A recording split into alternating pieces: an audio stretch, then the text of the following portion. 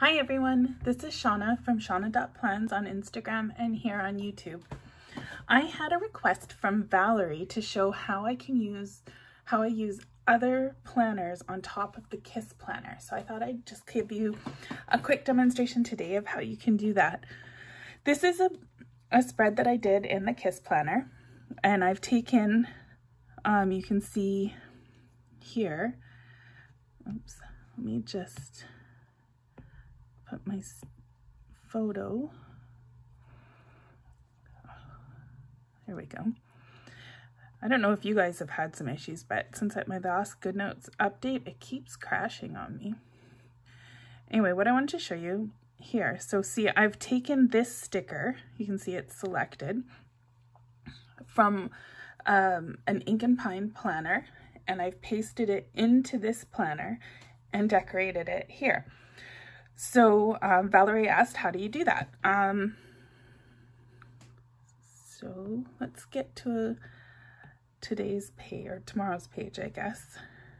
So I'm just gonna go to the front index of my KISS planner, and I'm gonna select the 9th. So now I have a nice blank page here, and I'm gonna show you two different things. So I'm gonna show you a few things today, but to start with, we're gonna do it this way. So this is an Ink and Pine planner, and I've already decorated the page. This is one I used last month.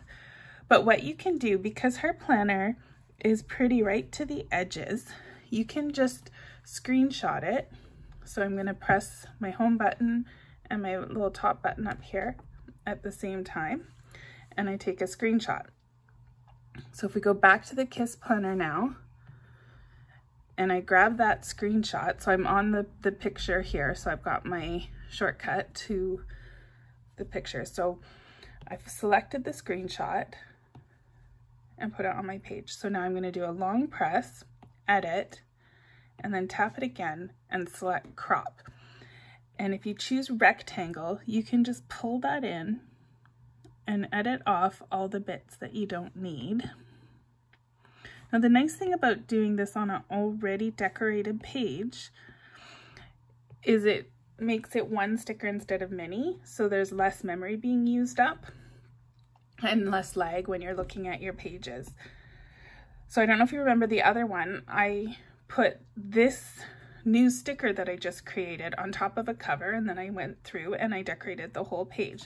So some planners are really nice like this, that they're super easy to crop. Here, this is the October one.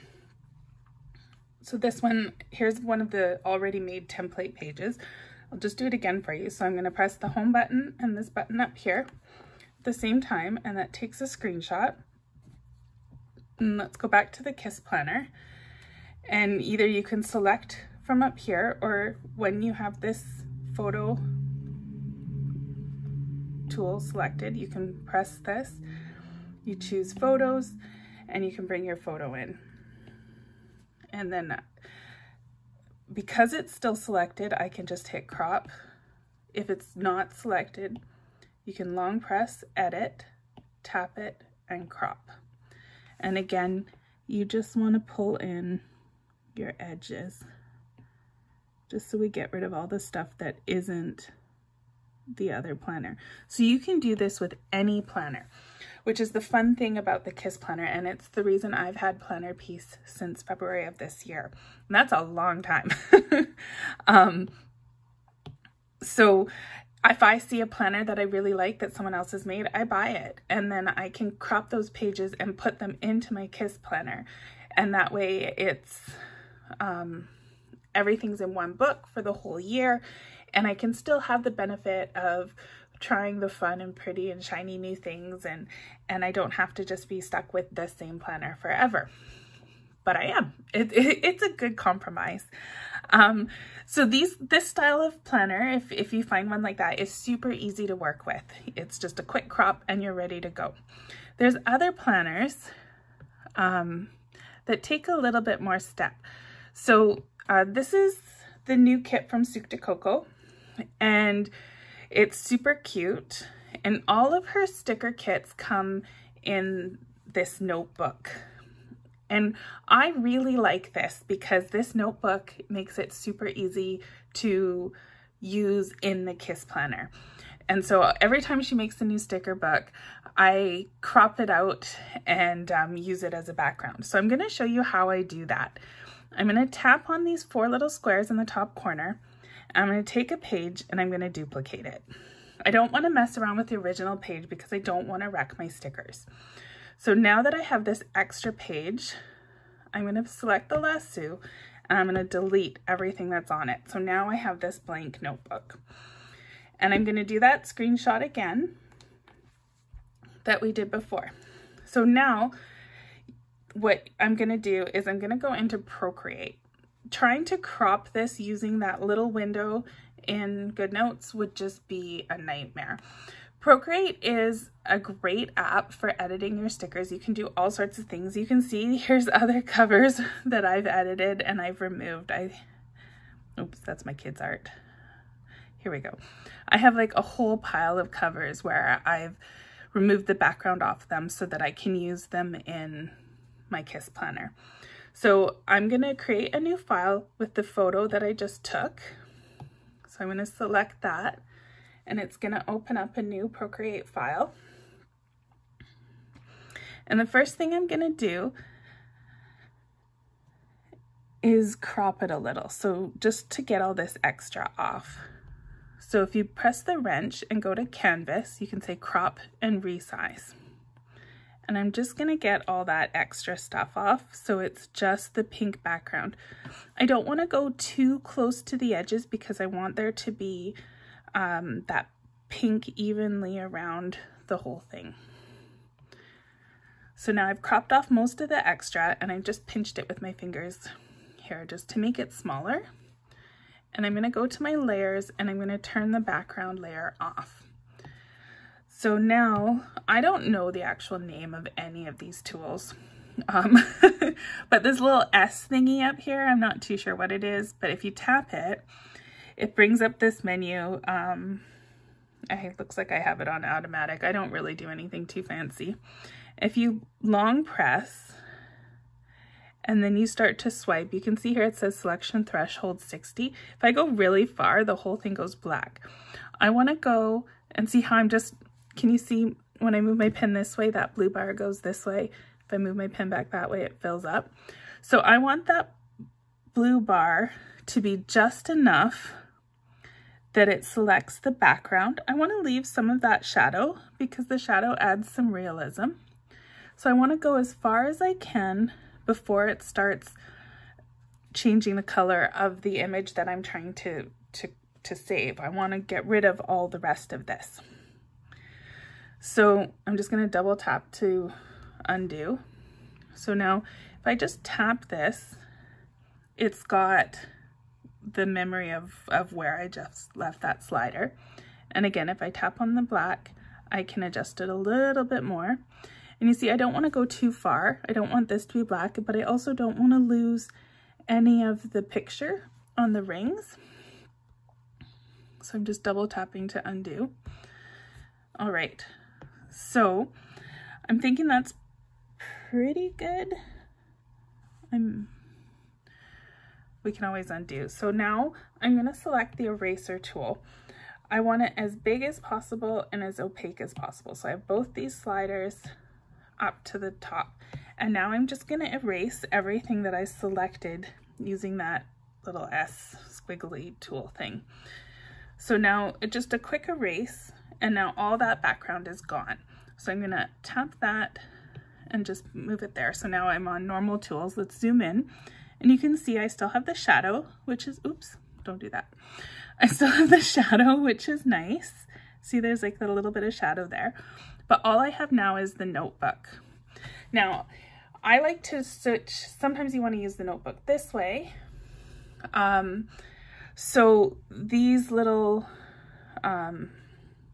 logos aren't always the greatest. Sometimes they look really cute if you're going to do a Souq de Coco spread and you want to keep this in this layout. But if you didn't, you can just really quickly change your color. Let's go to palettes, pick a white, use your paintbrush, and just really carefully just draw white over top. If for some reason the background that you're working with isn't white, you can use your fingertip and do a long press and see the circle comes up, and you can change the color by selecting anything on the page. And then that will match it. So if this was like a off-white, you could just go here, select that color, and then use that color to just draw a line over top and make it clean. So now we'll go back to gallery. And if you just drag your finger a little bit, it says share, PNG, and I usually just say copy.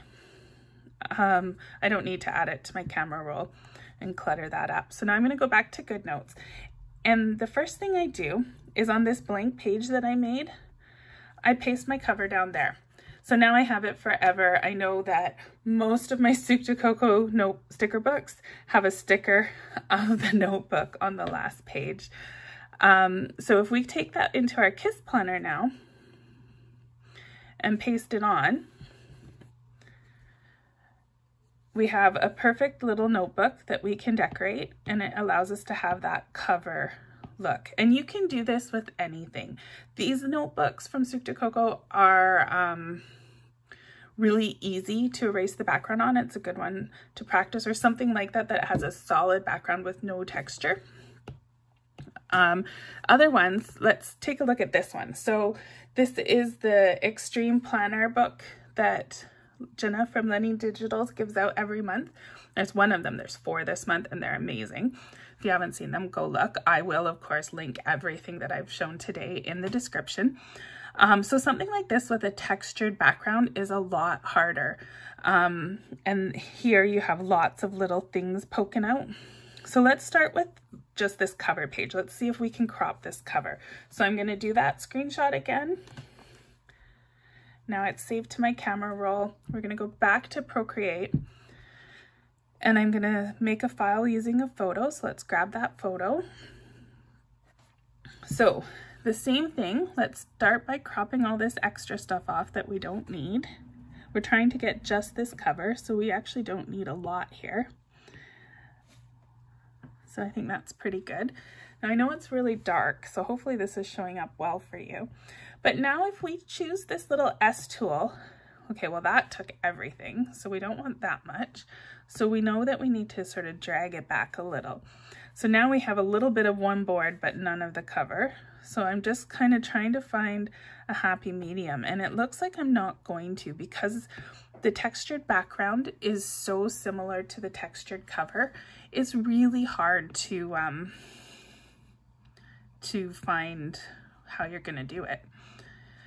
So some backgrounds are a lot easier than others. So if we bring the threshold up, and you can see my little blue bar is quite small. That's too far because I've already started grabbing some of the cover texture. Now I've set the threshold at this, so I can just kind of tap, oh, that wrecked the cover, so we'll undo. See, like, you kind of have to just experiment. So if when I did that one, it messed up the cover there, so we'll undo again. I'm just going to pinch this in so it's small, and I'm going to turn that background off. So now let's hit the eraser tool and see what we've done here. We erased some of it. So this one's going to be a real challenge. Let's go back to here and see if we can grab some more. See, again, it's highlighting a bit of that. So we can pull back the threshold a little and see if we can get a little bit more.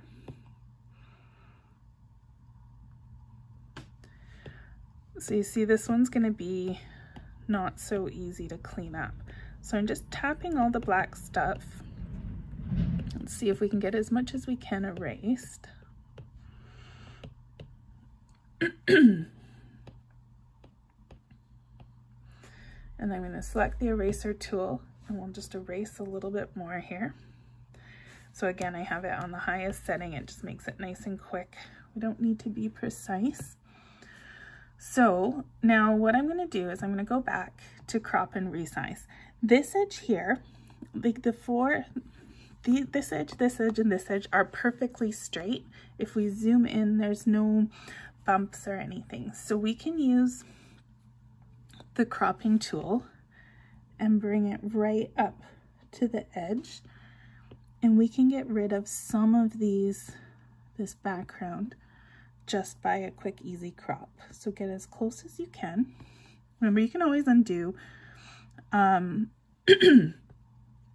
Now, honestly, I am this much OCD that I will not erase the corner, hang on, zoom right in, change it to the eraser and make this so small, and I will sit there and erase one little pixel at a time to make it perfect. You might not want to do that. I will admit I've spent half an hour on a cover before. I find it kind of relaxing. So you can go through and erase each little bit one at a time. Here, this part, I'd probably make my eraser a little bit bigger and kind of get in there. And again, it's easiest if it's on the highest opacity here, or whatever the proper word is called. You can see I actually went too far, I think, on the cover. Oh, maybe not.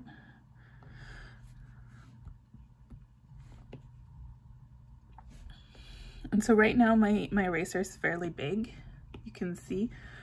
So you can make it a little bit smaller. And then you can get in close and you can just use your fingers to pinch and zoom right in. So that's too big. So here's where I would go right down to a tiny pixel and just start erasing. This isn't done, but I'm not going to make you sit and watch me erase pixel by pixel for an hour. So let's just pretend that it's all cleaned up edges. And we'll go back to the gallery and just drag to the side, share, PNG, and copy.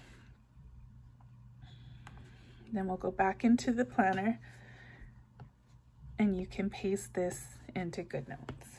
So again, it's not cleaned up, it's not pretty. If you want to take the time, you can do a little bit more. You can crop a little bit closer and then clean up the edges. But you can see how you can bring any cover from any planner, any pages into a book. It just depends on how much time you want to spend working on it. Here's my spread from yesterday. This is a cover of a sticker, or my spread from today actually. This is a cover of a sticker book. So I did the screenshot, I cropped down the edges and I pasted it in. I'm gonna see if I have any more that are close. I don't think I do. But you can see there's so much you can do. For example, I get a lot of questions on this template. This is a part of another planner that I really liked. So in GoodNotes, I just cropped down the part that I liked and I paste that into my daily every day. So this KISS planner is so awesome. It lets you keep buying stuff from everywhere. Anytime something catches your fancy, you can buy it, you can crop it, you can paste it into the KISS planner, and you can have everything in one place, which is what makes this planner like the planner of all planners, if you want my opinion. So anyway, I will link everything in the description. Please, if you ever have any questions, you want me to show you how to do something, just let me know, send me a message, and I'm more than happy to show you how I do it. So that's it for today. I hope that was helpful, and we'll see you next time. Bye, everyone.